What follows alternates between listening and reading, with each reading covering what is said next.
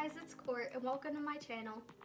I've been watching YouTube for such a long time now and I've been wanting to start my very own channel, so now I finally worked up the courage to do so. I got my start in makeup last year whenever I was at my old college. I used to watch YouTube all the time, like just makeup videos, tutorials, and just all these different videos that you could even imagine. I started off with Laura Lee, Manny MUA, and those types of people. But then over the summer I actually got a job at Ulta Beauty as a prestige beauty advisor, and that just sparked my love for makeup even more. So now I just decided to start a YouTube channel because unfortunately I don't work at Ulta anymore, so this is kind of like a creative outlet for me to use. Well, today I wanted to start things off with my everyday makeup routine. I know you guys have probably seen this video thousands and thousands and thousands of times, but this is one of my favorite videos to see just because I'm curious like what people use in their everyday product. So stay tuned for the video.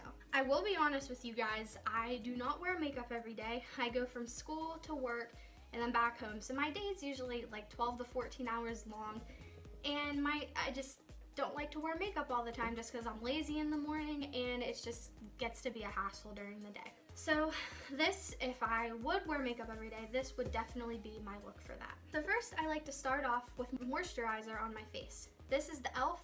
Daily Hydration Moisturizer. It's more of a creamy texture, so if you have dry skin, this would be good for you.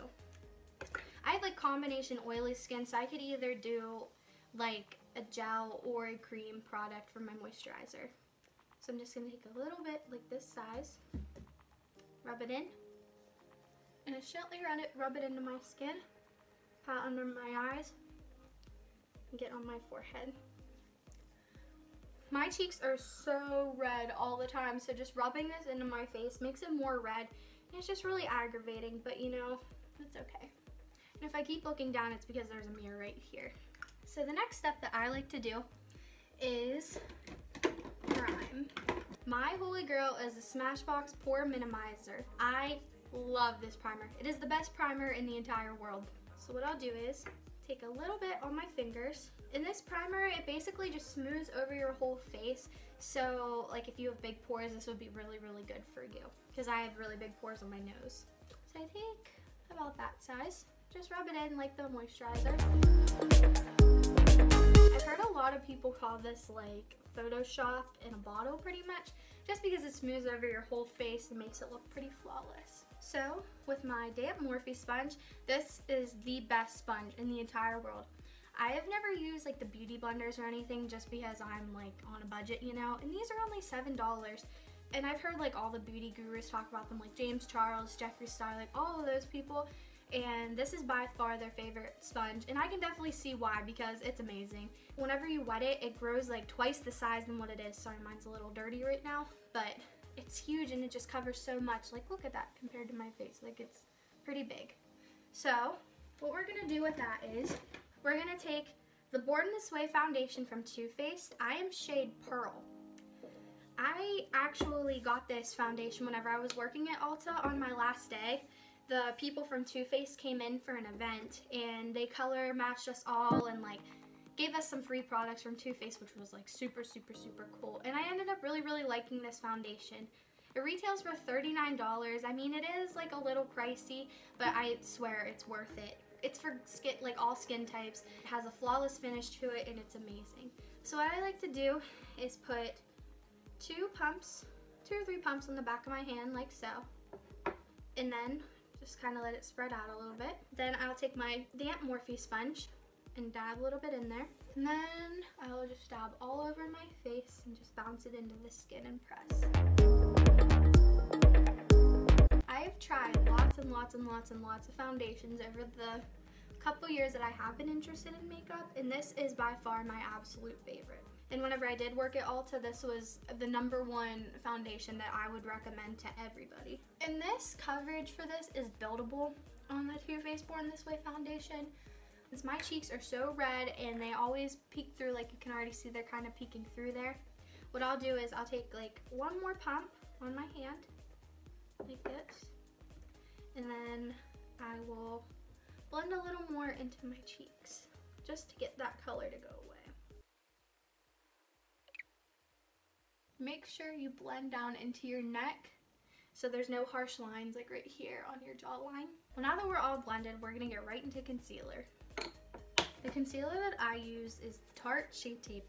This is the absolute best concealer I've ever used in my entire life. There's nothing like it. There's dupes that are pretty good, I'd say, but this definitely beats it all. I am shade light, and again, this product is kind of expensive, but it's definitely worth the money just because you get that full coverage look.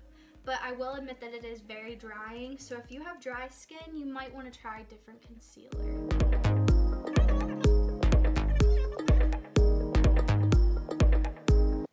Product goes a long way with this, so I can get all the concealer that I need just on one dip. So now I'm going to take my Morphe sponge again and blend this all together. The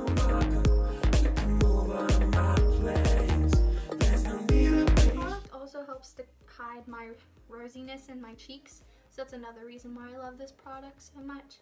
So now that we're all blended together, I do like to set this product. My favorite powder to set this with is the LA Girl Pro Face HD Matte Pressed Powder. I think it is only like $5 or $6, but it's definitely one of the best setting powders I've ever used. I was using the Makeup Revolution banana setting powder for a really long time, but I actually didn't really like it because I'm not a big loose powder person. Plus it kind of made my skin yellow, but that definitely could have been the shade that I was using. So what I will do is I will take this on a brush here.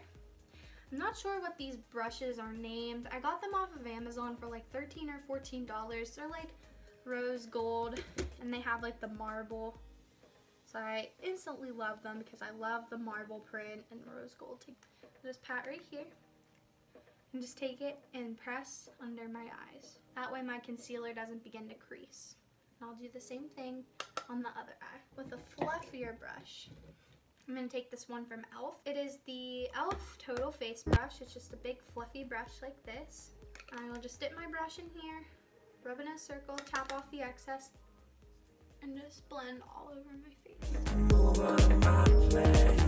And then what I like to do after that is I like to take my sponge again and just press the powder into my skin. That way you get a more airbrushed look with that.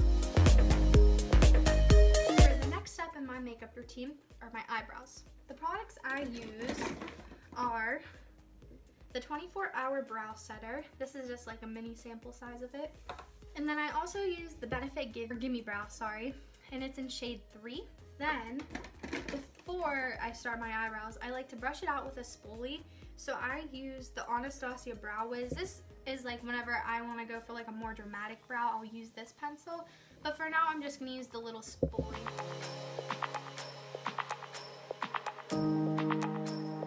Okay, so after that, I will take my Gimme Brow in shade 3, and then I'll just slightly comb it through my eyebrows. Then I will do the same on the other eyebrow. Before this product, I actually used the Tarte Busy Gal Brow. It's kind of like a knockoff of the Gimme Brow. Okay, so now that the product is on both eyes, we're going to take a couple seconds just for it to dry, and then I'm going to set with the 24-Hour Brow Setter. So I'm going to take a little bit of this and just comb through my brows and make sure they are set in place. I'm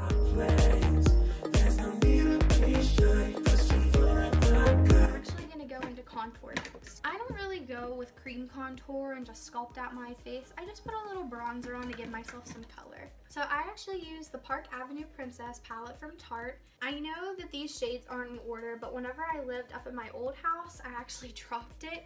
Thank goodness nothing broke. I'm not sure if this is in the right place, but the shade I use the most is Princess Cut, this one here. It's just a matte cool tone bronzer shade. So what I'll do is I'll do the 3E method, and I know those who have watched beauty videos before know what I'm talking about. And then I'll go up into my forehead, and blend up here, and blend down where I began the contour. I will bring it down into my jawline. Now I'm just going to go in one more time with the excess bronzer. And then if the line is a little harsh, like I feel like it's looking a little harsh, I'll just take my beauty sponge and blend it together. so we don't have that harsh line. Alright, now I'm going to do the same thing on the other side. Alright, now that we're bronze, we're going to go into blush. So because I do have rosy cheeks, I'm not that big of a blush person. So I like to use more of like a more natural pinky blush just to give me kind of like a sun-kissed look so I don't look as flat on my face. So I go in with this Tarte blush. It is called Feisty. I do believe this was like limited edition or something because I have looked for like the full size of this and I haven't been able to find it anywhere, unfortunately. But it's more of like a peachy, like bronzy tone blush. So let me take my blush brush. And this is again one of those like rose gold marble brushes from Amazon. Not sure what they're called, where they're from, but I absolutely love them. And then I will smile because you want to put the blush on the apples of your cheeks. And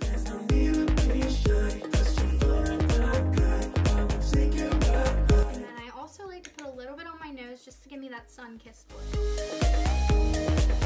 I love the look of having like a little sunburn. I think that is so adorable. You know what we forgot to do? We actually forgot to contour the nose a little bit. So what I will do is I will take this brush. It's again one of those little marble rose gold brushes from Amazon. And I will take the same shade in that palette. Just take a little bit, tap off the excess. Then I'm gonna make a funny face just so I can get the good shape of my nose.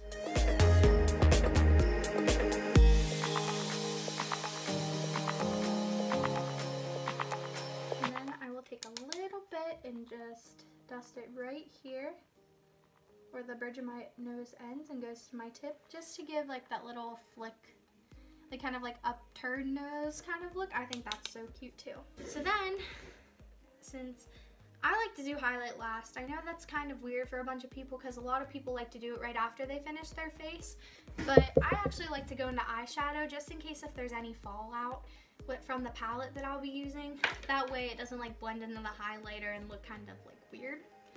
So my everyday palette that if I did wear makeup every day, I would probably use this one the most just because it's a cute natural palette and has a lot of shimmer shades that I like because I love glitter. And this is actually the Too Faced Chocolate Bonbons palette, and yes, it does smell like chocolate. You see inside. So what I will do is I'll take a blending brush. I got this one from the Morphe Eye Slay set from Ulta whenever I worked there. Doesn't have a name on it, but it is like the fluffy blending brush in that set. So the shade that I usually like to go in with first is called Mocha. It is this shade right here. So what I will do is I'm gonna take a little bit on the blending brush, tap off the excess, and then I'm just gonna blend this all over my lid.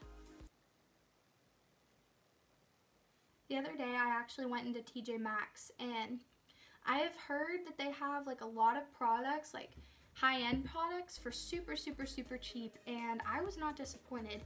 I actually went in and I found the Too Faced Semi-Sweet Chocolate Bar palette, which is also part of this set. And I found it in at TJ Maxx for like $25 whenever it's originally $49. So of course I had to pick it up. So maybe in another video I can test that and try it out for you guys. And I just like to take this all over my lid. That way there's no problems whenever you go to blend other shadows in. So now I'm going to do the same thing on the other eye.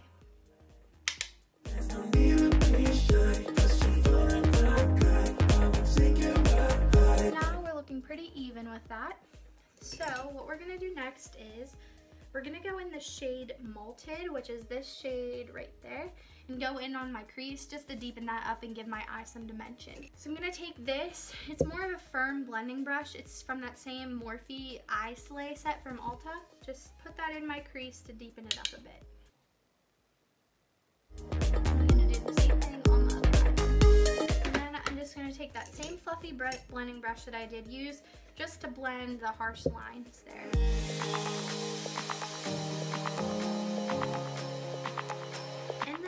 What I like to do is I like to put a shimmery shade right on my eyelid. So the one I've been loving from this palette is Cafe Late. We're going to take this sparkly shade right here and I'm going to take it on my finger just because I feel like a finger is the best way to apply some shimmer. I'm going to take it on my middle finger here and just pat it on my eye.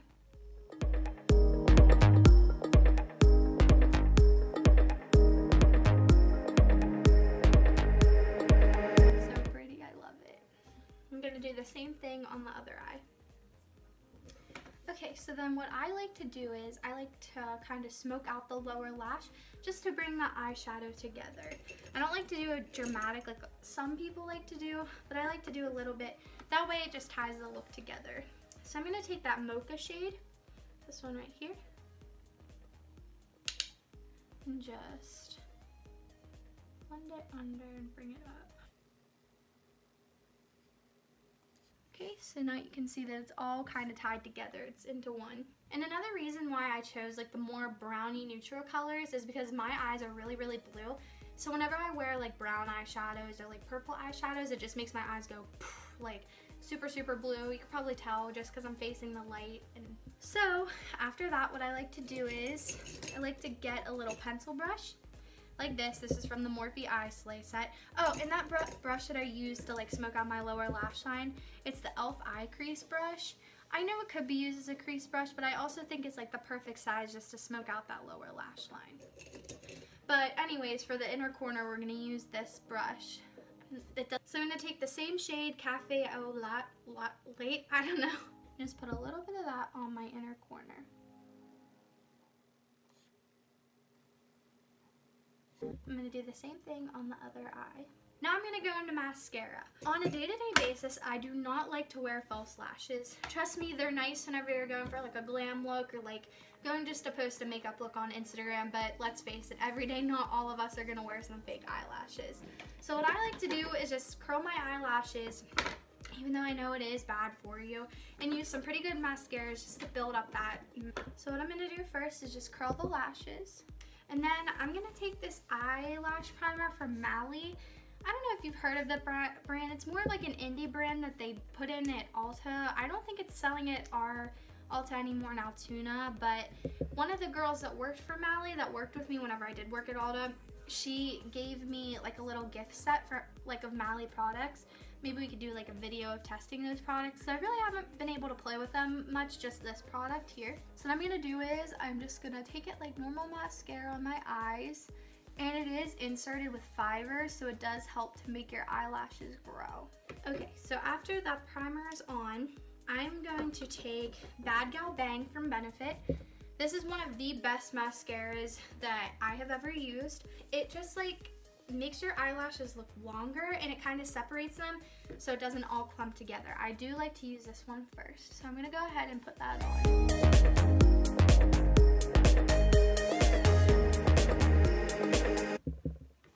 So one eye's done. We're gonna go and do the other.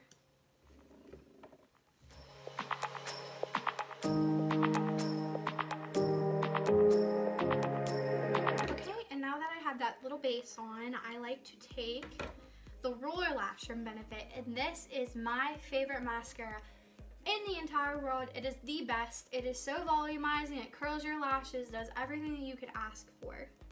So I'm gonna go ahead and put a top layer of that on just to give me some more volume.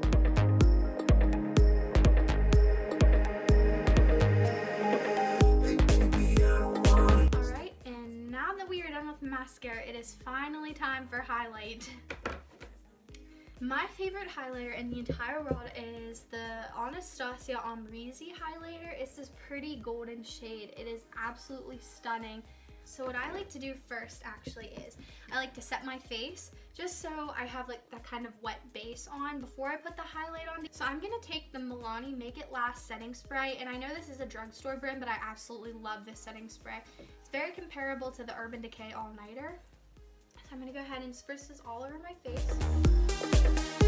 And while this is still wet, I'm gonna take this highlighting brush from Mint Pear. I do believe I got it in an Ipsy bag. It's the M64 brush. It just looks like this. And then I'm just gonna lightly put it on. And see, you can already see that glow. It's so pretty. And I'm gonna take the end that I didn't put the highlight on just to blend it in. And I also like to put a little bit up here in my forehead. And I'm gonna do the same thing on the other side. And I also like to take a little bit right down the center of my nose. And then just to finish it off, I'll just put a little more setting spray on. just to set that all in. And then for the last step of my makeup routine are the lips. And I'm not a big lipstick person just because, as you can see, my lips aren't very like full. So I kind of get insecure about them. So I usually don't really touch them at all. But lately I've been loving the NYX Suede Matte Lip Liner in shade Sandstorm. It's more like a natural shade like that. And I'm just going to go ahead and line my lips.